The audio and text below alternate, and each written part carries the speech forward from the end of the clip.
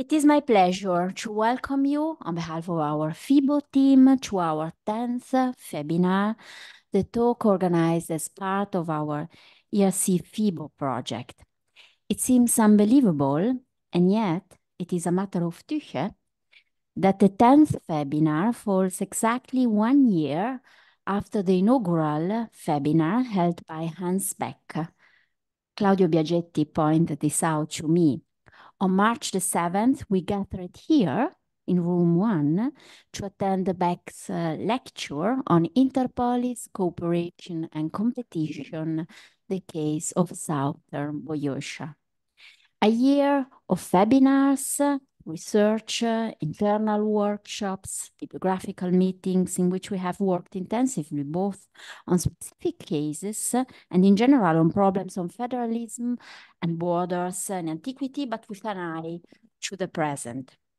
You can find everything on our ERC project website and on the University of Trento YouTube channel, where there are also the recordings of all the webinars. By now, our audience of affectionate online specialists knows what webinars are and how we understand them, but I will repeat it for the new entries. They are not presentation, nor lectures, nor talks. I like to think of them as workshops, as think tanks. We have built a virtual lab in the framework of which we work on federalism and border management, and we periodically invite an external expert to our lab to exchange ideas with us and to present us with cases by offering his or her expertise. Our aim is to investigate the complexity of the dynamics affecting the internal and external border areas of Greek koina. Our focus is on a big question. How can border wars be avoided? And how can federalization processes contribute to this? As a consequence, we need to work on hot topics in the current debate, such as the linearity of borders, the porosity of borders, the capacity of koina federal states to implement border management policies, but also border management cultures bottom up, the relevance of cross-border activities, and balance of power. The literature on these topics is enormous, but still in a state of flux. And for this reason, we have invited and will be inviting experts on the mentioned topics. By me, I intend our FeBo team, so Claudio Biagetti, Rebecca Massinelli, Sebastian Scharf, Roy Van Wyk, and me. FeBo hosts two separate lecture series, one with an internal focus, the management of internal borders by federal states, and the other with an, let's say, an external focus, crossing federal borders, ancient and modern. Because it is necessary to approach intra-federal and external borders from different research perspectives and with different questions. The first lecture in both series, which focused on a case study including both intra and extra-federal borders, was given by Hans Beck on March the 7th, as I mentioned earlier. In the framework of our ERC project, this webinar is the 6th one of the webinar series, The Management of Internal Border by Federal States. Like the previous series, this one will last 3 years and analyze how Greek federal states address the issue of internal borders and border territories. Did border management strategies seek to promote cohesion? To what degree were stability and the balance of power goals? These and other difficult topics we are posing require clarifications on the boundaries in question. Province boundaries, districts, boundaries in between districts? What are the federal state's internal borders? And then there are questions more closely related to borders, also beyond federalism. What role do non-material conceptual boundaries play? Those that determine who is a member of the political community and who is not, or who is no longer a member. What is the connection between the loss of citizenship rights and exile across borders, beyond borders? Let me remind you that one of the friends of FeBo, our informal partners, is the Shifting Borders project coordinated by Denis Viva and Serena Luzzi and financed by the department's Excellence Project here in Trento in 2022. It will last as long as our ERC project until 2026, a project in which historians as well as geographers and art historians are involved. But now the time has come to present our speaker. I met Federica Pezzoli in 2005 in Genoa. We were both studying for our PhD there, myself supervised by Gian Giulio Vitali to study border wars. Federica Pezzoli supervised by Lucio Bertelli and Silvio Cataldi to study Aristotle politics, of which she was already drafting a new translation and commentary, then published. Dialogue with Federica has always been stimulating. I still remember a heated debate on the sidelines of a PhD lecture on the subject of Athenian constitutional upheavals at the end of the 5th century and the Patrios Politeia, the constitutions of the fathers. Federica Pezzoli graduated in Turin and got her doctorate in Genova. She was then professor at the Instituto degli Studios Clásicos sobre la Società de la Política Lucio Anneo Seneca of the Universidad Carlos III de Madrid at St. Louis de Madrid, and now teaches at the Complutense. Her research focuses in particular on legislative process in the Greek cities of the classical and Hellenistic period and on Aristotle politics and its relationship to Plato's laws. She has been member of the research group Nomos, Universidad Carlos III de Madrid since 2009, as well as member of the group Antropologia e Mondo Antico, Università degli Studi di Siena, since 2006. She has translated and commented on Book 2 of Aristotle Politics and published numerous articles, one of which I would particularly like to highlight, a very stimulating one, on the vocabulary of border in ancient Greek, a topic on which we at FeBo are also working. Her interests, however, are disparate.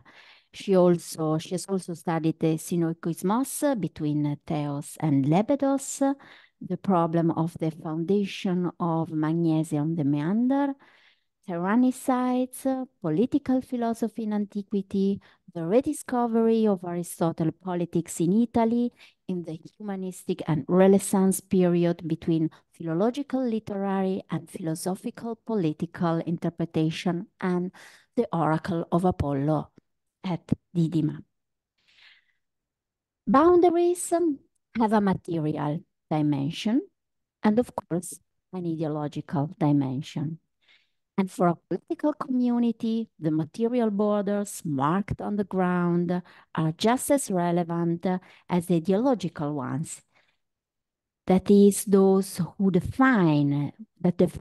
establish who is in and who is out, who is a citizen and who is not, and who is no longer a citizen because they have lost their citizenship rights as a result, for example, of atimia. I am thinking of that passage from Aeschines against Ctesiphon, also discussed by Laura Loddo in an article that our PhD students read in preparation to this meeting, in which Aeschines expressly says that the condemnation of Leocrates would have meant exile beyond the borders. Hyperorist. The verb is hyperorizein. But I do not wish to reveal more and rather leave the word to those more knowledgeable than myself. So I am delighted to give Federica Pezzoli the floor to talk about these hot issues: exclusion from community borders, case studies from ancient Greek political thought. This webinar is devoted to the memory of a young, brilliant scholar, expert in federalism and Boeotian studies, Mark Marsh-Hahn. Grazie, Federica. Thank you very much, Elena, for your kind presentation, and thank you to Claudio too for the help you gave me in these days in preparation of this webinar.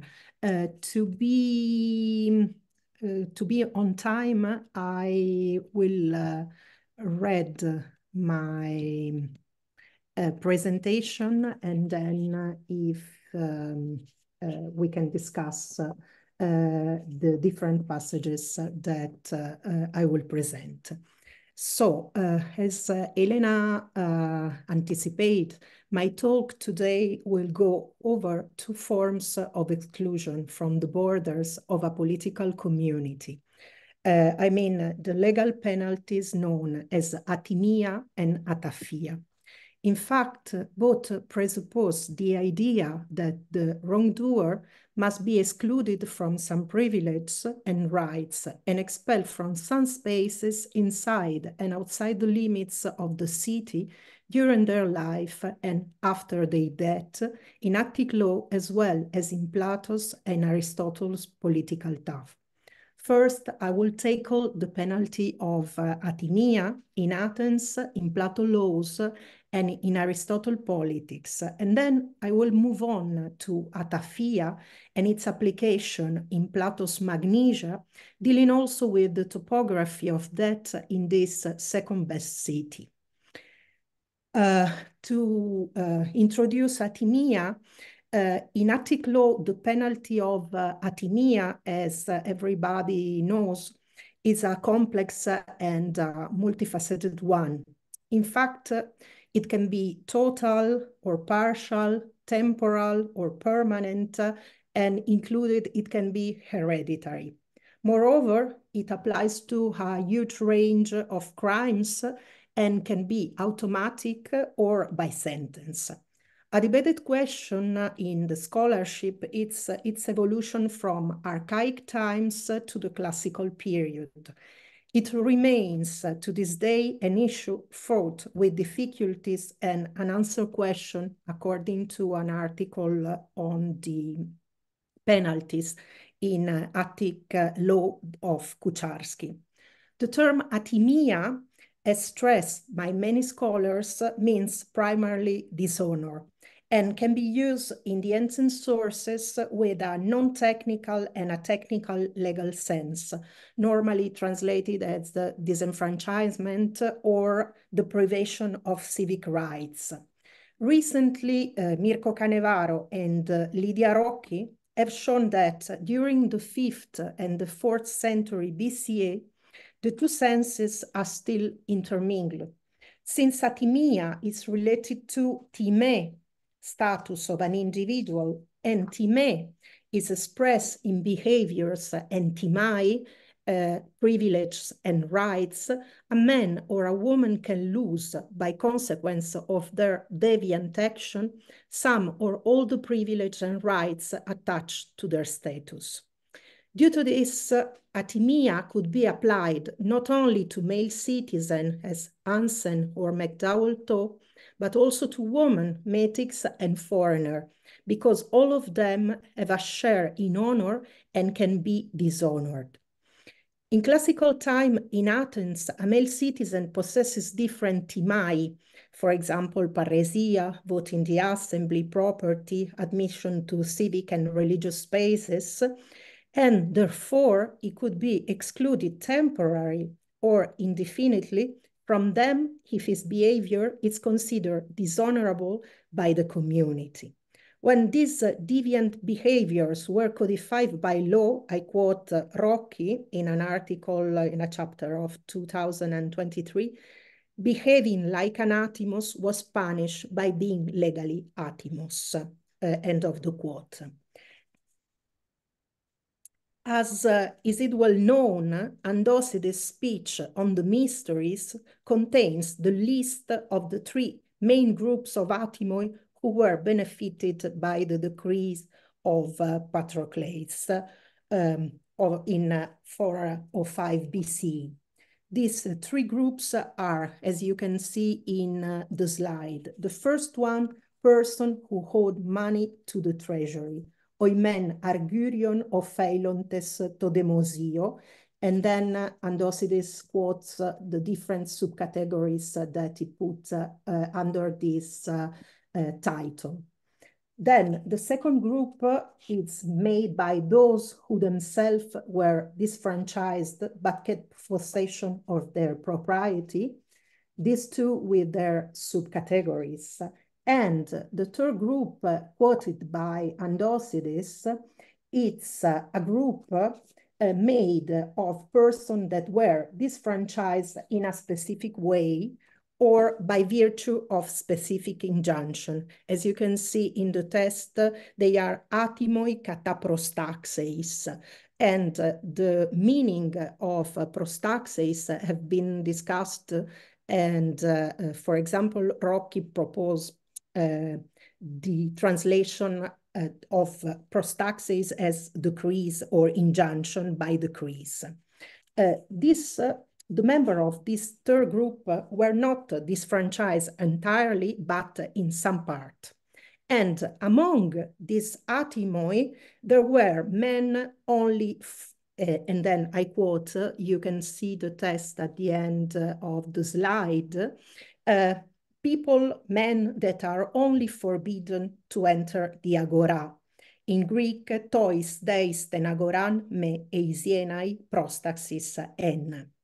Andocides, in this speech, put himself implicitly in this last group of partial and permanent atimoi by decree. Since, according to the psephisma of Isotimides mentioned in chapter 71 and in the speech against Andocides, he has been condemned for impiety in 415 BCE and was therefore atimos before the enactment of the decree of Patroclus. The only privilege he lost was the access to the agora and the sanctuaries. Normally, the exclusion from the agora was not a minor point. Andocides is trying to present this like a sort of partial atimia, but it is often associated with total atimia for important offices. I quote a list of passages. For example, Aeschines, in a speech against Ctesiphon, attests that an atimos for military offenses was not allowed to go behind the perirenteria of the agora, to wear a crown, or to enter the public temples. This is the text that you have here. But also, Demosthenes, in his speech against Androtion, declares that the defendant has inherited the atimia of his father Andron, a state debtor, and therefore he might be banned from the agora like in the ancient time. And in his against aristocracies, the indication that someone can arrest a murderer going around the sanctuary and in the agora implies that he cannot have access to these places. Finally, in the against Timocrates, are quoted the same prohibition related to the homicide who, being polluted, enter the agora, and a disposition in the laws of Solon which states that a convicted of kakosis goneon, of mistreating his parents, who enters in the marketplace can be arrested. It is also stated that a murderer must keep away from the agora, or according to the interpretation of agoraephoria, the border market, in IG 13104, that is the republication of Draco laws on unintentional homicide, where two other places are mentioned, the Athletic Games and the Amphictionics Century. The ancient sources quoted above confirm that state debtors, murderers, individuals convicted of impiety, of military offenses, and of mistreating their parents were atimoi banned from the agora. Moreover, as stressed by Canevaro in a chapter published in 2017, the mention of the agora, probably of the city, in the laws of Draco on homicide constitute the first attempt to define a public space free of violence and of exclusive use by the citizen. The expulsion of the atimoi from this place is meaningful because you can see here in the slide a map of the agora in the middle of the 1st century BCE.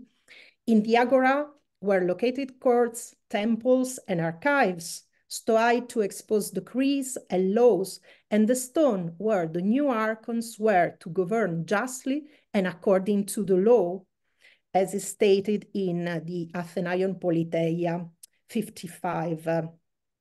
It must be mentioned, though, that the agora was also a neuralgic point of Athenian social life, even if it is not known if the atimoi were also excluded from the commercial part of it. Finally, it must be stressed that the agora was a space that must remain free of pollution, as shown by the laws on homicide.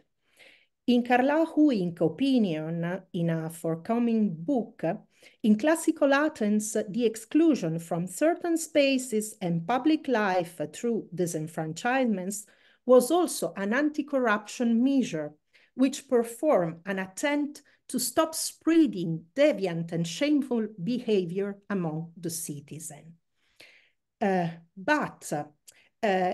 If we move to Plato laws, well, in Daniel Hallen's opinion, Athenia, as attested in classical Athenian sources, is a sort of internal exile, which allows the wrongdoers to live in Athens, but in its stronger form can reduce them to a partial and temporary or to a complete and permanent silence and exclusion.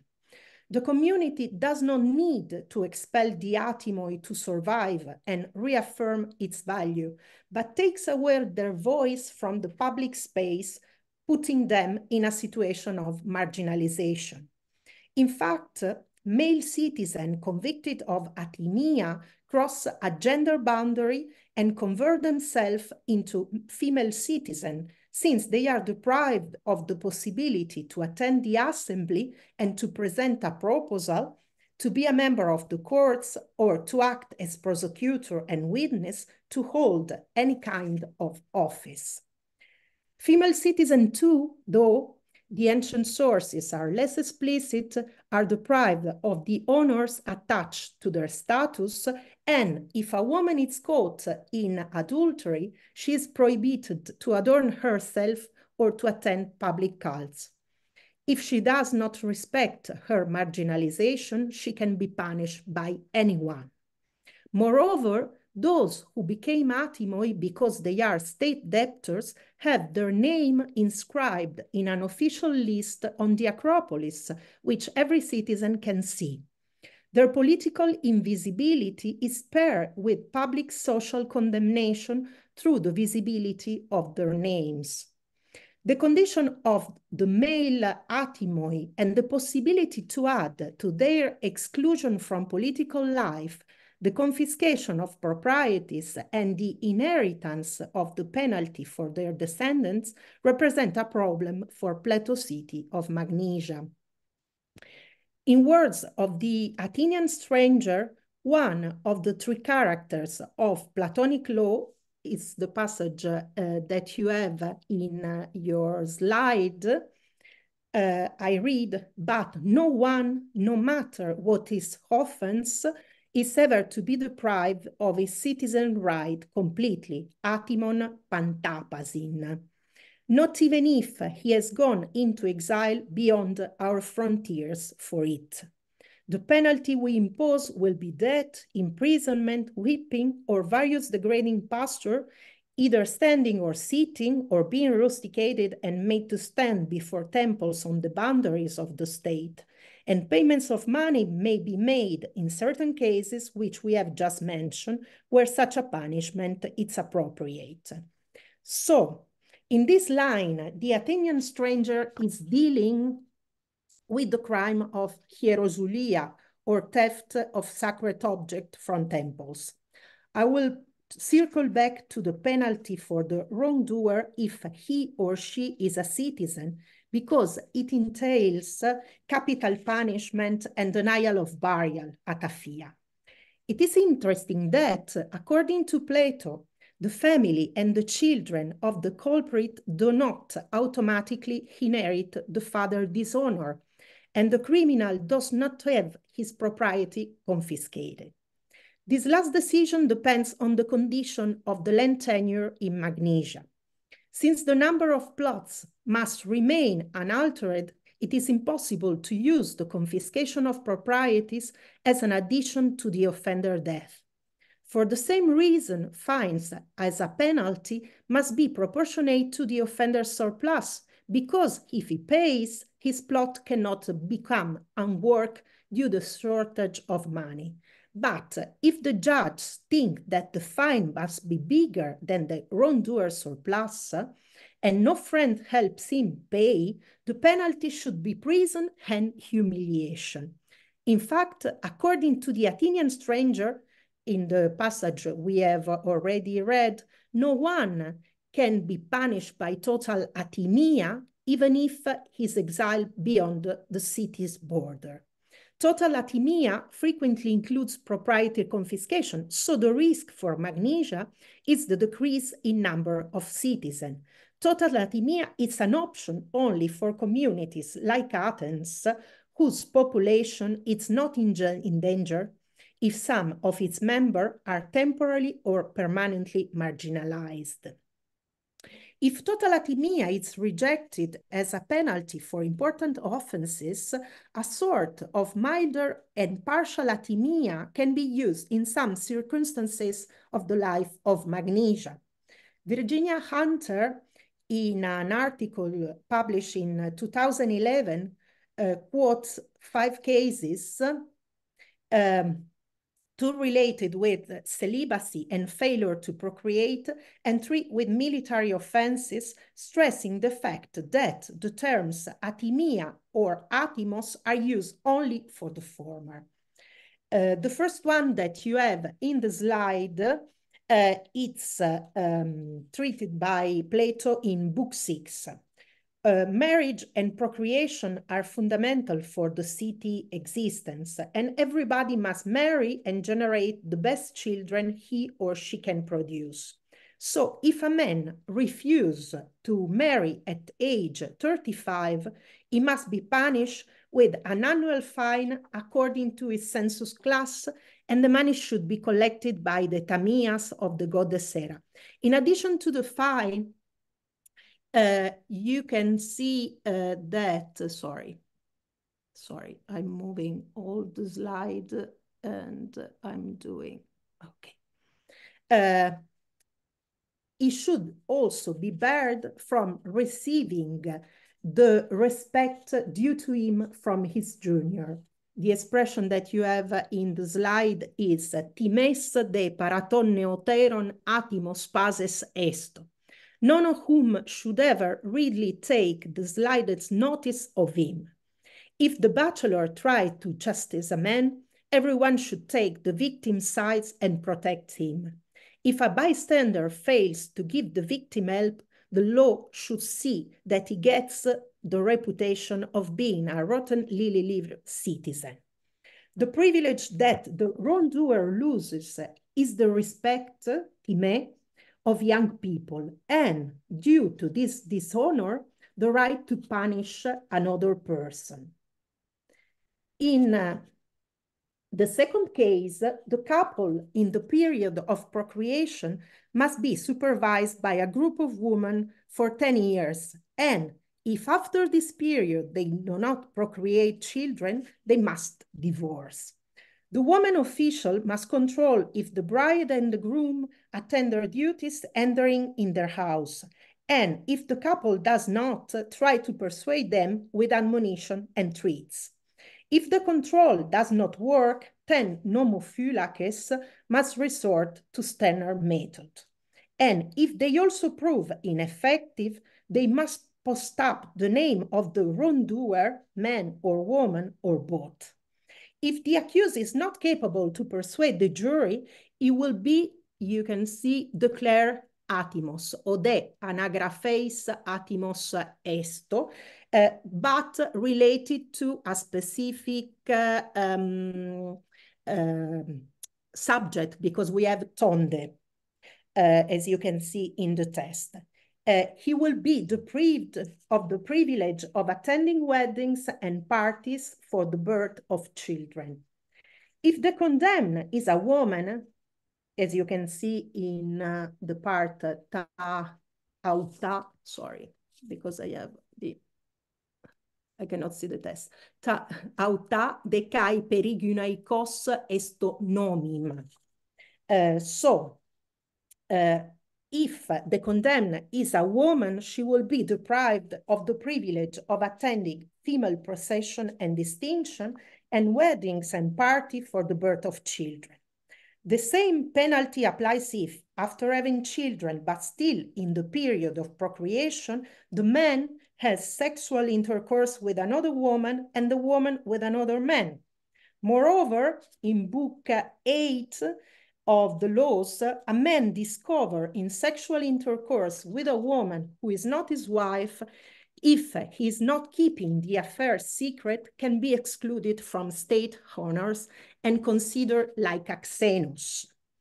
In this second case, except for the last passage quoted, the space from where the wrongdoers are banned are private ones, especially linked to procreation. The military offenses related to some kind of atimia, even if this term is not used by Plato, are dealt with in Book 12, 943a, 945b, and corresponds to behavior severely punished in Athenian law. You can see the three cases that Plato is quoting. A man who is called up and fails to present himself without the permission of commanders is liable to be indicted under a graphea strateias. If he is condemned by the military court, I quote, he must be debarred from competing for any kind of military distinction and from bringing a charge against anyone else for the same offense. And the court can add an additional penalty or fine. In the point 2, if a man is returning home before the commander withdraw the troops, he is liable to be indicted under a grapheli potaxiu, and the penalty is the same as before. Finally, we have the third case, number 3, a man who has abandoned his weapons. It's the more complex case since it is necessary to evaluate if the action is the result of a voluntary decision.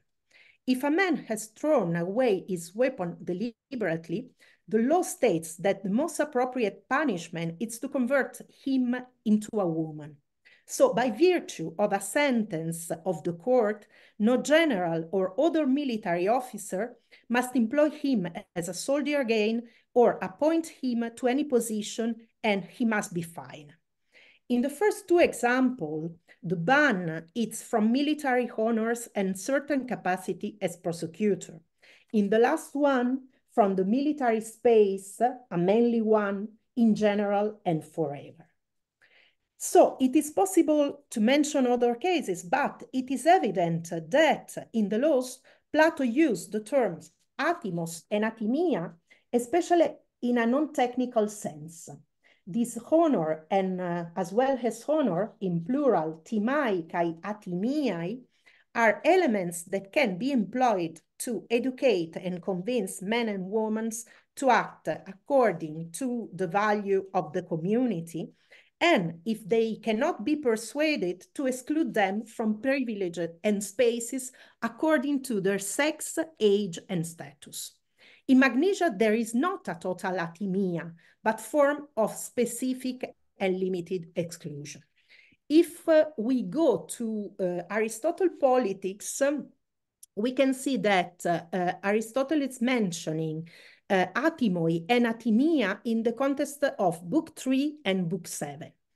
In Book 3, the philosopher is looking for a general definition of the polites and declares that atimoi and exiled cannot be considered since they are a sort of a defective citizen, as you can see in the text in the slide. 2 points deserve attention. First, atimoi and exile are still considered citizens of a political community. And second, they represent different categories of men. What it seems to be implied by Aristotle is that both have a defect, but a different one. The atimoi live in the city, but are deprived of some privilege and rights and cannot enter in certain spaces, whilst the exiled are not only deprived of political rights and social honors, but they are also completely excluded from the territory of the polis. Both, according to what Aristotle adds at 1275a, 2223, that are the line immediately after, cannot be considered citizen in a general sense because they do not take part in crisis and arche, exemplified by the participation in the assembly and the courts. If here atimoi is used in its technical legal sense, the atimoi mentioned in chapter 10 and 11 of Book 3 are still people deprived of access to the office and institution, but not because of their deviant behaviors. In fact, in a polis, the archai are in the end, in fact, if in a polis the archai are in the hand of the respectable part of the community, what we have here in the text, allatus epieiceis, archein dei, kai kyrios einai panton, and this respectable part has authority over all matters, the other part cannot be honored by attaining the political offices. But as Aristotle says in chapter 11, this situation entails a danger because if the citizen excluded from office are many and poor, as was, for example, in Athens before Solon reforms, the city is full of enemies. Here too, the solution proposed by Aristotle is the participation of the poor in the assembly and tribunals, which are collective magistracies. In Book 7, the context is completely different. Since the philosopher is not analyzing the political reality, but creating his best regime, the politeia kateoken. As Plato in the Laws, first Aristotle sketches the material and natural condition of this polis, and then discusses the procreation and education of his citizen. And it's in this latter section, chapters 16 and 17, that atimia is used as a form of punishment. In fact, if a man during the period dedicated to reproduction has sexual relations with a man or a woman who is not his bride, he must be punished by, I quote, a loss of honor appropriate to his errant behavior. As Mirko Canevaro states in his commentary to the passage, the use of the expression atimia prepuse pros tenamartian confirms that atimia does not always include the total loss of civic rights of privilege, but that the dishonor can be adapted to the deviant behaviors of the wrongdoer. It is important to stress that in these lines, Aristotle does not specify which kind of privilege the adulterous spouse is losing, but perhaps it is possible to fill the gap going back to the Athenian stranger proposal in the law, which has been mentioned above. Another aspect that deserves attention is the fact that the philosopher is proposing atimia only for men. In fact, nothing is said about women. Atimia is also mentioned as a penalty in chapter 17 to punish false speech aischrologia because of the effect it can have on the education of children up to the age of 5. Here too, Aristotle adapts the dishonor to the age of the male wrongdoer. If he's a young man, he will punish with the loss of some privileges characteristic of his age and with a beating. We see atimias colathein kai plegais. If he is an adult man, he will lose honors related to his status of a free man. We have the expression atimiais aneleucerois here. So, to sum up, in Aristotle Politics, in the section related to the definition of the citizen and the analysis of the parts of the citizenry which must share in political government, atimoi indicate political marginated citizen living in the polis. In the ideal city, atimia can be used to define different kinds of dishonor according to a man's age and behavior. So, if the atimoi live a life of partial or total exclusion from public and private spaces in the community, the ataphoi are deprived of a fundamental right, the burial in their homeland, being treated as state enemies.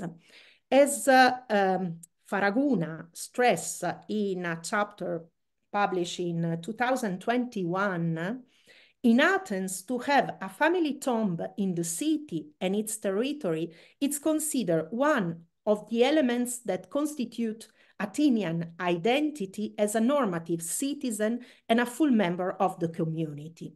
In fact, during the dokimasia of the new archons, that you can see the question that were asked in the text that you have in the slide from the Athenaion Politeia, the chosen candidates are asked, who is your father and to what deme does he belong? And who is your father, and who your mother, and who her father, and what is deme? And then whether he has a family Apollo or a homestead Zeus, and where these shrines are, and then whether he has family tombs and where they are. It is evident that to possess family tombs in Athens or in Attica, it's proof of being a descendant of Athenian parents, but also that the parents have lived according to the city values.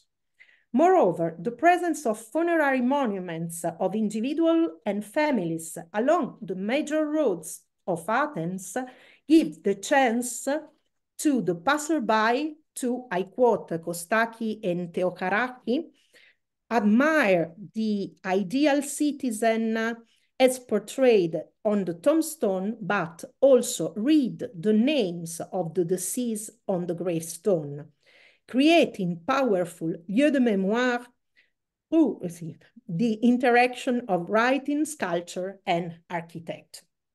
According to ancient sources, the denial of burial in Attic territory is a penalty related with two important offenses: prodosia, betrayal, and hierosulia, theft of sacred objects from temples. The second one being in Karlahunic opinion, a form of twisted transfer damaging the polis, so considered equivalent of treason. In his Hellenics, Xenophon quotes the discussion concerning the correct way of bringing to trial the strategoi who had won the battle of the Arginuse. Euryptolemus' proposal is the following: try them under the following law, which applies to temple robbers and traitors. Namely, if anyone should be a traitor to the state or should steal sacred propriety, he should be tried before a court, and if he be convicted, he shall not be buried in Attica, and his propriety shall be confiscated. Is the text that you have in your slide. It is known from other sources that for the Hierosulia, the punishment imposed by law was death, with the addition of denial of burial in Attica and confiscation of propriety. In the case of betrayal, some scholars believe that the penalty was the same. Others suggest that the capital punishment was not compulsory and that it depended on the decision of the court. After the fall of the regime of the 400, Phrynicus, one of its members, was accused of treason despite the fact that he had already died, and he was tried and condemned. His bones were dug up and cast out Attica, so I quote the text of the Against Leocrates of Lycurgus, so that not even the bones of a man who had betrayed both his country and his city could lie buried in its territory. End of the quote. According to Hyperides' testimonies in defense of Lycophron and on behalf of Euxenippus, two speeches delivered in trial's consequence of an Esangelia, the two defendants, if they were condemned, could be sentenced to death and denial the burial in Attic soil. One of the most famous examples of what happened to the body of a traitor is that of Phocion in 318 BCE. You have the text in the slide. Plutarch relates that after Phocion death by drinking hemlock in prison, I read the text, his enemy got a decree passed that the body should be carried beyond the boundary of the country, and that no Athenian should light a fire for his obsequies. Therefore, no friend of his ventured to touch his body, but a certain Conopion, who was wont to perform such services for hire, carried the body behind the Eleusis, took fire from the Megarian territory, and burned it. In these examples, the boundary of Attic soil from where bodily remains must be removed by a paid man are located beyond Eleusis. According to Daniel Allen, in the 5th century BCE, the natural chasm where the bodies of the convicted wrongdoers must be thrown if the city established Atafia for them from Attic soil was the Baratron. Perhaps this place could be identified with a small triangular outcropping on Mount Belezzi, where the rupestral inscription bar was found. It's more or less in this area in the map that you have. The outcrop is overlooking a step drop at the north side of a fortification site on the mountains, a western extension of Mount Parnes, 4.5 kilometers to the west-northwest of Capandriti, the edge of Attica. Or perhaps you have here in the slide the reference to an article of Filippo Carlahuink published in 2021 related to the question of capital punishment. Well, in this article, the author claimed that the Baratron was not a specific place, but every point at the borders of Attica, it doesn't matter if land or sea, where the corpses of the Ataphoi were thrown. Finally, the inscription containing the prospectus of the Second Athenian League IG 2243 states that the territory from where the corpse of the condemned of making a proposal or putting to vote something against the regulation contained in the decree must be excluded is Attica or the territory of the allies, as you can see at the end of the text. Eande thanato timethe, me ta feto ente Attike, me de enteton symmachon.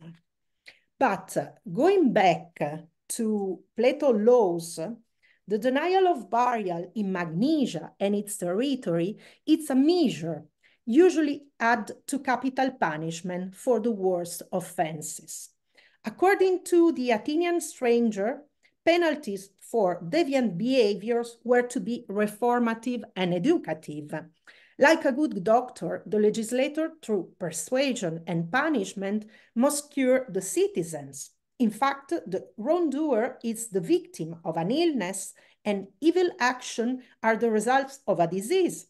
Yet, there are some behaviors that clearly show that the individual is incurable and, despite the education he or she received, is not able to be changed. In this case, capital punishment and expulsion from the community boundaries are not useful nor good for the wrongdoer, but are indeed for the rest of the community. Seeing what happened to these people, other citizens could learn from their example that they must not act in the same way. They were a paradigm for the rest of the citizenry, and at the same time, their expulsion was a form to avoid the pollution of the community. In Magnesia, as in Athens, Hierosulia, it's the test that you have here. The principal example of the application of ataphia are in book 9 and 10 of the Laws of Plato. Hierosulia, that it's the first one that it appears, it's punished with death and expulsion of the corpse from the boundaries of the community, which are the reason that impose this kind of decision. Because if a citizen is ever shown to be responsible for such a crime, in this case, Hierosulia, to have perpetrated, that is, some great and unspeakable offense against the gods or his parents or the states, the penalty is death. The judge should consider him as already beyond cure. He should bear in mind the kind of education and upbringing the man has enjoyed from his earliest year, and how, after all this, he has not still abstained from acts of the greatest evil. But the very tiniest of evil will be what the offender suffers. Indeed, it will be of service to others by being a lesson to them when he is ignominiously banished from the sight beyond the border of the state. Acles kai hypertus tescoras horus aphanisseis in the Greek. Two aspects deserve attention. First, the expulsion of bodily remains beyond the borders makes the wrongdoer invisible.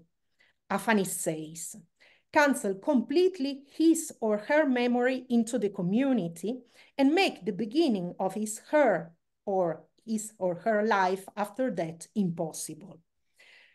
Second, if the wrongdoer is a slave or a foreigner, the penalty is milder. He will be tattooed in his face and hands, beaten and expelled naked from the boundary of the community, because if he survives, I quote, paying this penalty will teach him restraint and make him a better man. It is also interesting that in the preamble of the law, the legislator suggests to people who desire stealing from temples to commit suicide, avoiding this shameful act. After temple robbers, the next wrongdoers who are punished with ataphia are voluntary murders. These criminals, as it is stated in the long preamble to the law, are incurable because their ordering of moral priority is completely vitiated. Consequently, I quote, if a man is found guilty, he must be punished by death and deprived of burial in the country of his victim. In this way, we can show that he has not been forgiven and avoid impiety. In this case, the denial of burial in Magnesia, or generally in the country of the deceased, depends on the anger of the victim, who cannot forgive his murder nor see his body resting in the community. Moreover, since the wrongdoer has not been forgiven by the deceased, he is still polluted and can pollute the territory with his physical presence in it. Even more elaborate is the ataphia applied to a special category of voluntary murders, the killers of parents and relatives, brothers or sisters or children. If the wrongdoer is condemned by the court, we have the test, the court assistant and the official shall execute him and throw him out naked at a specific place where 3 roads met outside the city. All the official, on behalf of the entire states, must take a stone and throw it at the head of the corpse, and thus purify the entire states. After this, they must carry the corpse to the border of the land and eject it, giving it no burial as the law instructs. In this case, the ritual of punishment is twofold and includes 3 sections of the community space: the city, the quota, and the boundaries. After the execution of the condemned inside the city, the remains must be ritually lapidated at a crossroad outside Magnesia, but still in its quota. Then carried to the boundaries of the territory and discarded off without burial. Here, the Athenian stranger does not mention the disappearing of the corpse of the executed man from the sight of his fellow citizen, as in the case of the temple robbers. And in fact, the moment of the purification of the states is a sort of spectacle performed by state authorities and which can be seen by all the community. In Daniela Allen's opinion, the step of the ritual lapidation is in some way comparable to the spectacle of the wrongdoers' bodies outside the wall of Athens when the executioner was throwing them in the pit, orugma, as described in Plato Republic 439e. It's the famous story of Leontius. Leontius, I quoted the text of Plato, was coming up from Piraeus along the foot of the northern wall on the outside, and he noticed some corpses lying beside the executioner. Then we know that Leontius at the beginning was disgusted, and then due to his desire, decided to approach the corpse to see this terrible spectacle. This was probably the one described by Plato in Republic, the ataphia as applied in Athens in the 4th century BCE, offering the passerbys as Leontius, going from the Piraeus to the city, the spectacle of the ataphoi bodies ready to be ejected in the orugma. The last group, if we go back to the text of Plato, in the laws, the last group punished with ataphia are atheists. All book 10 of the dialogue is devoted to the problem of impiety. And before legislating on this crime, the Athenian stranger must refute 3 heresies. First, that gods do not exist. Second, that they exist but are unconcerned about the world, and 3, that they exist and are concerned but can be influenced by evil people's prayer and sacrifice. If, after listening to the long preamble of the legislator, a citizen is still convinced of his atheism, he must be punished by the law. It is interesting that the penalty imposed by the court to all atheists, it's not death, it's imprisonment. but the type of prison depends on the characteristic of the wrongdoer. In fact, in the city of the law, there are 3 prisons in 3 different places. The first one is near the Agora, for the general run of the offender. The second one, called Sophronisterion, it's near the place where the nocturnal council assemblies. And the third one is at the center of the Cora, in a solitary spot where the terrain is at its wildest. And its name must be related to the idea of punishment. The prison used for the atheists are the second and the third one. In the Sophronisterion, it states that those who should be sent are, I quote, those who have simply fallen victim to foolishness and who do not have a bad character and disposition, end of the quote. They will spend at least 5 years there, being in contact only with the members of the Nocturnal Council, who visit them to admonish them. If after this period they are not cured and are reconvicted for the same charge, they must be sentenced to death. If one of the other, who in addition to atheism tries to corrupt, deceive, and destroy their fellow citizens for money, is found guilty, as the test that you have here, the court must sentence him to imprisonment as prescribed by law in the prison in the center of the country. No free man is to visit him at any time, and slave must hand him his ration of food fixed by the guardians of the laws. When he dies, the body must be cast out over the borders of the state and buried. If any free man lends a hand in burying him, he must be liable to a charge of impiety at the hands of anyone who cares to prosecute. In this case, atafia is not related, as I already said, to capital punishment, but to a natural death after years of solitary confinement in the middle of the Cora, which expelled the wrongdoer from a human life while he's still alive. It's interesting that from the moment of this criminal's condemnation, his children are considered orphans by the city's authorities. The expulsion of his corpse out of the boundary without a proper burial is the guarantee that he cannot rest after his death and pollute the community. As the example quoted show, in Plato's penal law, the denial of burial through the expulsion of the corpse is a form of punishment for crimes strongly related with religion and pollution. But I would like to say that in general, in Plato laws, the attention for the question of burial, it's not limited to the worst criminal, but it's open to other categories, and probably this hierarchy and position of their tombs, their graves, as an important it's very important to understand the attitude of the city on its citizen.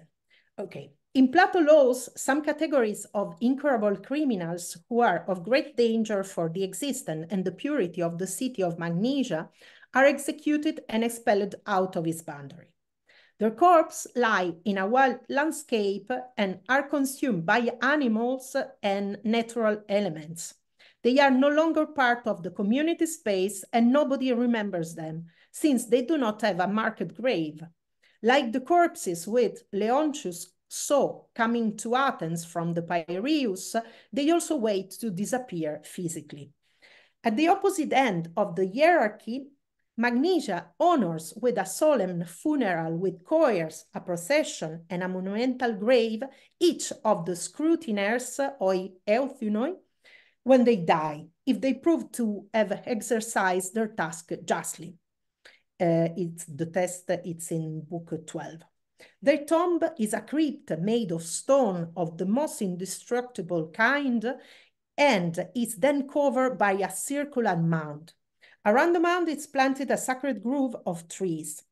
Each year, 3 different kinds of competition, athletic, equestrian, and of the art, are celebrated in memory of the dead.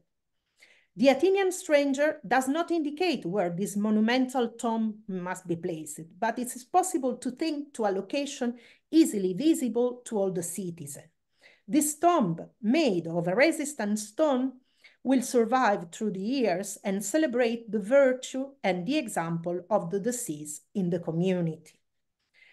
But if we go to the funeral and tomb of the normal citizen, okay, the funerals of the citizen, men and women, must be sober, since the body is not the most important part of the individual, and the expenses must respect the limits established by law for each census class. According to the position of the tombs in the Cora of Magnesia, I quote, the text is not in the slide, it's in the book 12. No tomb, whether its mound, it's large or small, should be constructed anywhere on land that can be farmed. Graves must take up space only where nature has made the ground good for nothing except the reception and concealment of the bodies of the dead with minimum detriment to the living. Because no one, alive or dead, must ever rob the living of any land which, thanks to the natural fertility of Mother Earth, will grow food for the human race. End of the quote. Moreover, no grave or memorial monument should exceed a certain size.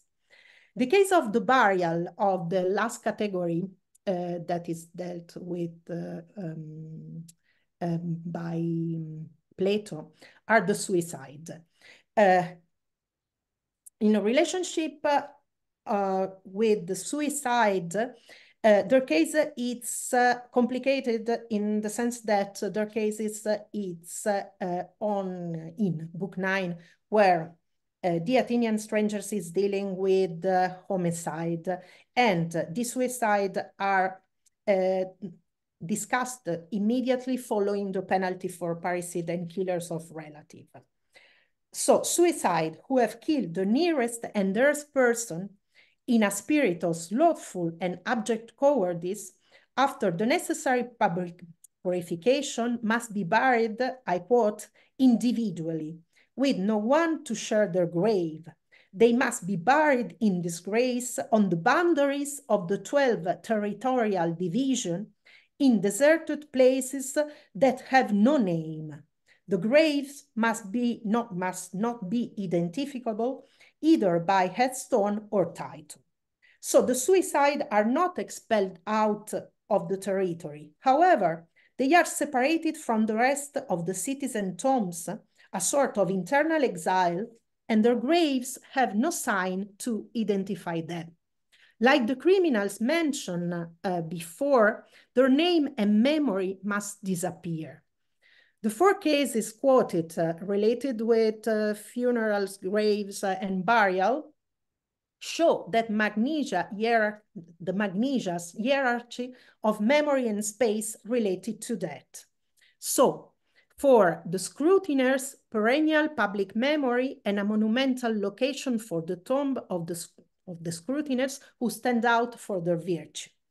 2, normal citizen, perennial private memory and a location in the territory of the city for the tomb with an inscribed name of the normative citizen, of course. And 3, suicide, no memory and a location in a desert intra-borders area for the tomb without a name on it for the suicide. And 4, no memory nor burial inside the community borders for the worst criminal.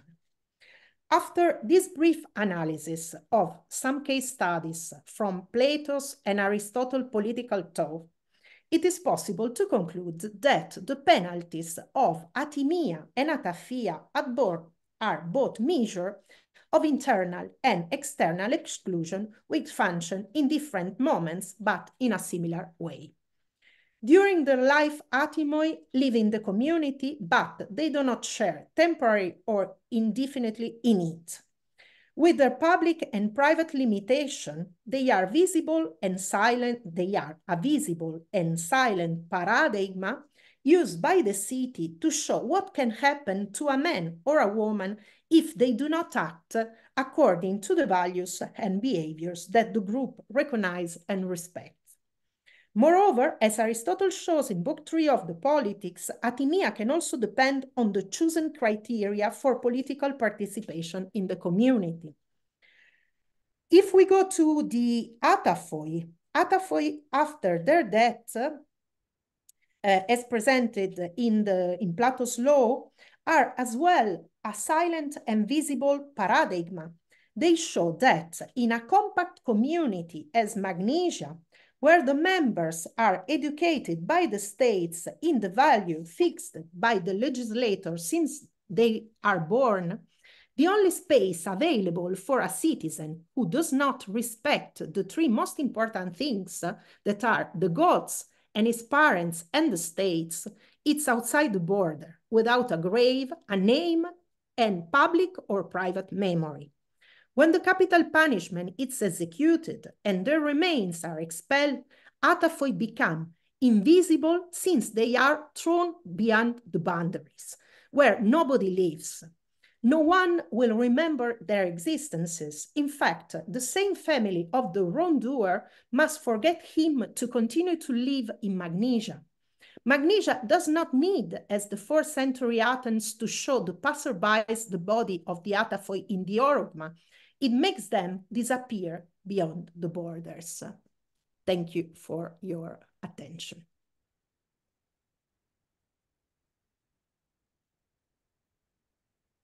Thank you, Federica Pezzoli, for this very rich and detailed description of different conditions. So I would suggest that the floor is now open for debate, both in the room and online. This time we are not using Zoom webinar, but the usual Zoom. So if you want to ask a question, you can simply raise your hand or even switch on your mic and ask the question live or write it in the chat. It's on you, up to you.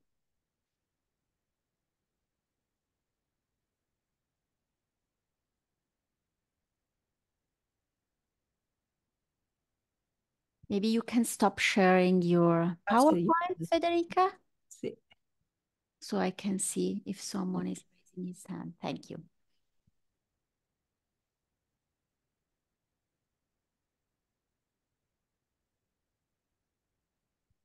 Well, to break the ice, I have two questions, at least two questions. The issue of atimia is very interesting.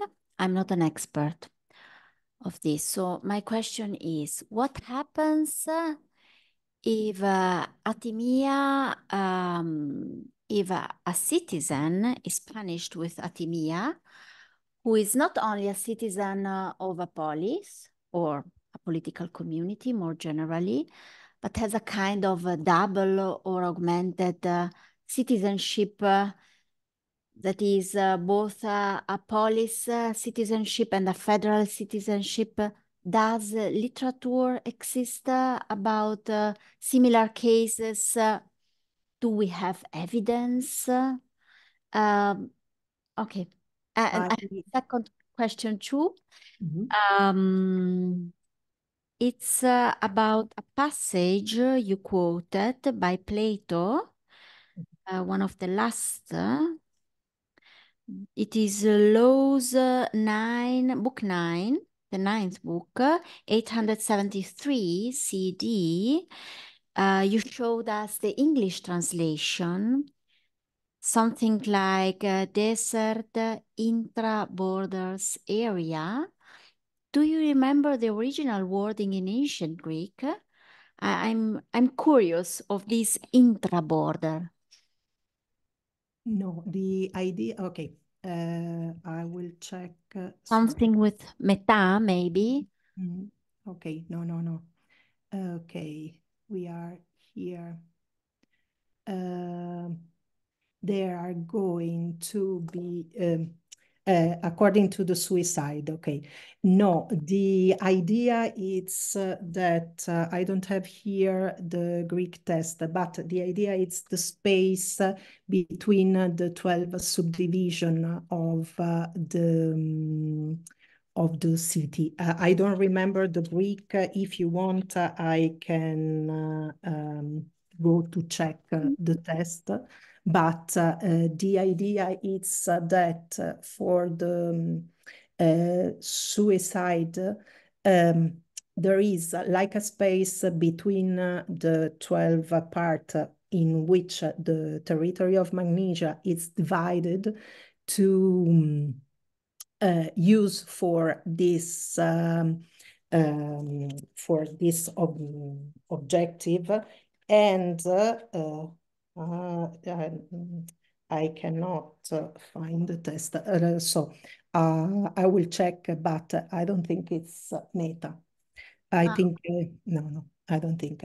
But if you want, I will check the test. And according to Atimia, in relationship with double citizenship, I don't know really if there is a literature on it, because I just focus about Atimia on Atimia in the polis situation. So I really don't know. It's a good question to investigate it, and to see if somebody has treated the question. So in this moment, I have a sort of a suspended answer for both questions. Yeah, thank you. And there is another very interesting passage you quoted, still Plato Laws, book 9, in this case, 855 CE, I guess. Yeah. Epitates horas eschata. So I was wondering about the meaning of eschata, because the root of this word can indicate many different conditions of a hora, sometimes even integrated in the political community's territory and used for economic reasons, sometimes not, in other cases not. So I don't remember the framework, I must admit, of this. Okay, in the case of the laws, the territory is divided between polis, an astu, and then the Cora. And in the Cora, there are parts, of course, that are used for activities that are farming or production of goods. But the idea when he is Plato is using this term, it's that it's usually indicating a place where near the border, and since the territory is described as a territory like in Crete, that it's not a plain, probably a place where there is the presence of mountains, or there is the presence of wood, and so the idea can be of a place where probably there were no normal activities, especially if the idea is that they have to throw the body of the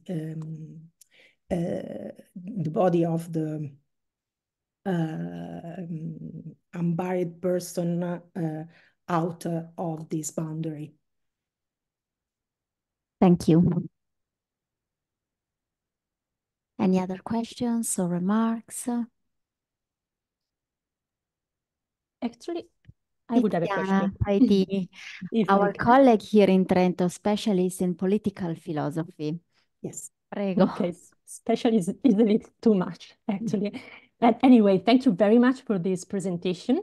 And as a political philosopher, I was really challenged by this exposition, and it was really thought-provoking to me, so thank you for that.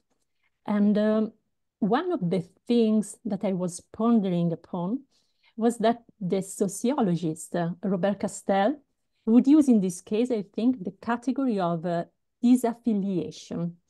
You were very attentive to underline and to highlight the fact that a community is always the result of acts of inclusion and exclusion, implicit or explicit, temporary or permanent. So it's really always the result of conflicts, implicit or explicit. And so I was thinking about this category of disaffiliation, which allows him to highlight the fact that marginalization has always different degrees.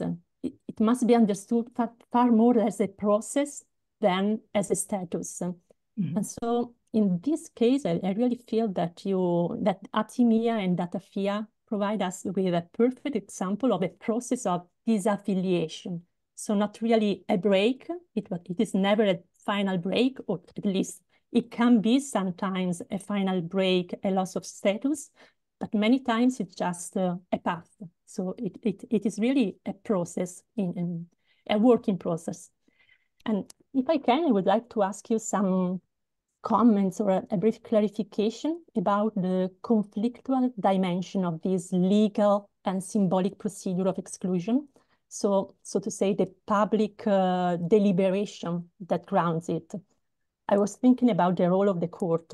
In most part of the cases you have discussed, I think of Plato's laws, but also of Xenophon, if I'm not wrong, there was a clear reference to a court, so a court or an assembly deciding and passing the sentence to the wrongdoer, so to a decision which was made collectively by a group.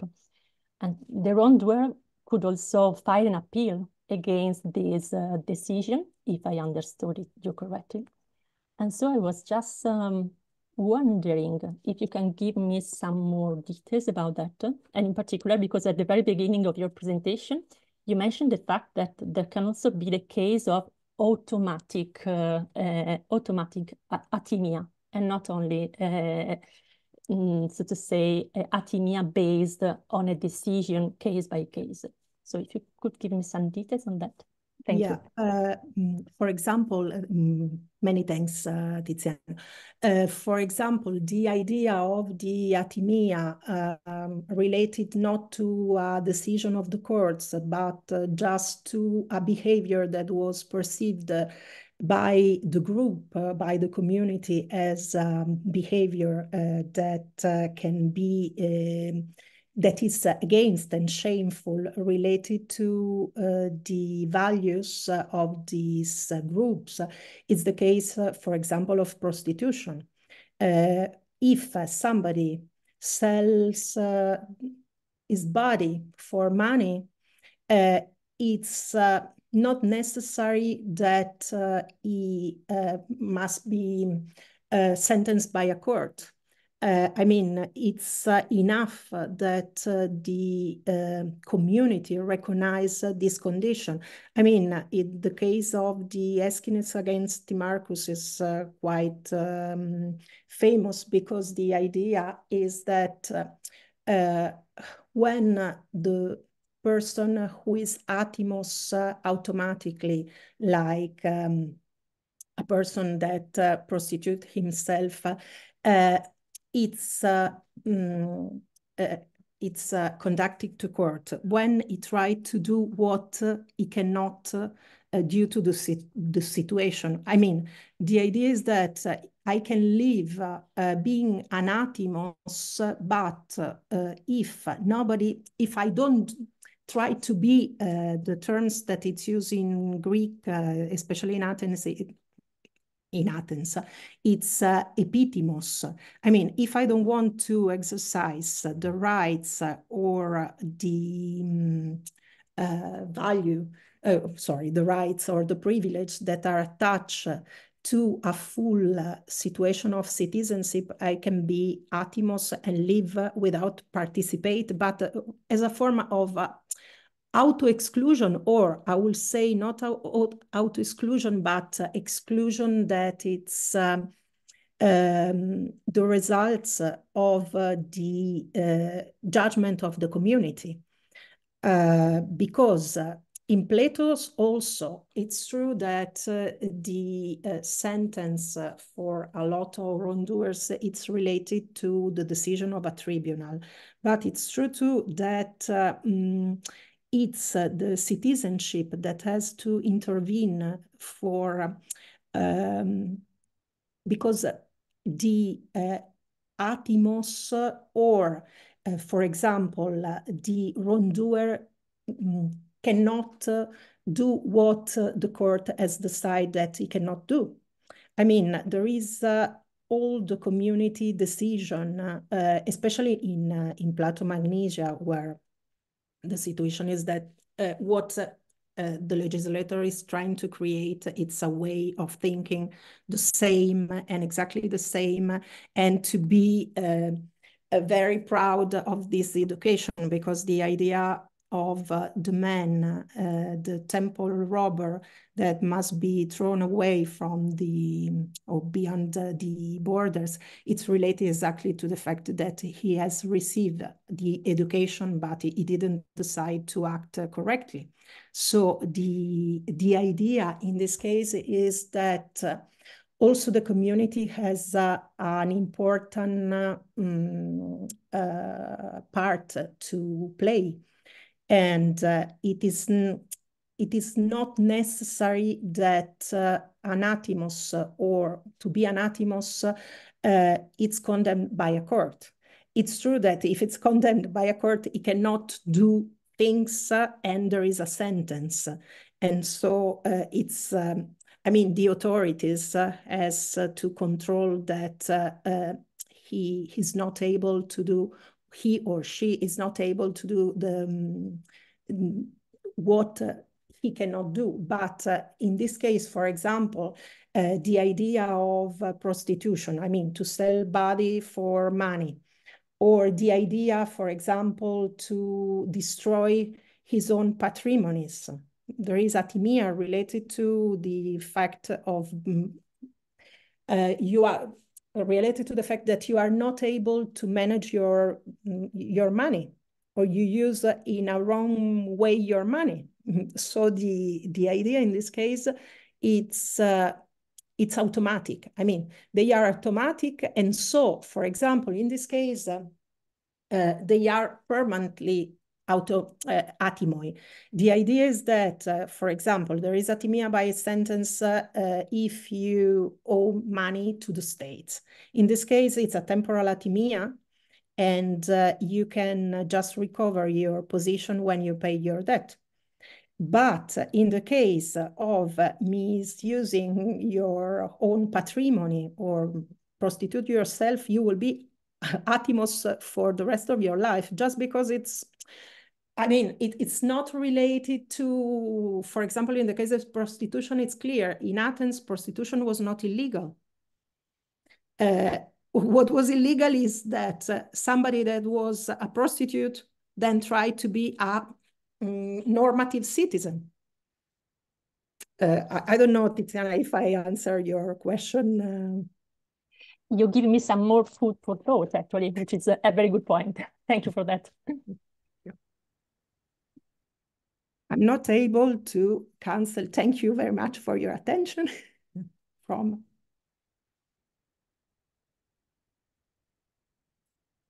Thank you very much, Federica Pezzoli, for this talk, and also Tiziana Faitini also for her questions. So if there are no more questions or remarks, I would say you are all welcome to our next appointment on April the 4th. Yes. Stefano Frullini will give a talk on federal meetings and policy making in the Achaean League. Thank you. Thank you very much. Grazie Federica. Ciao. Ciao, noi ci sentiamo. Ciao, arrivederci. Grazie.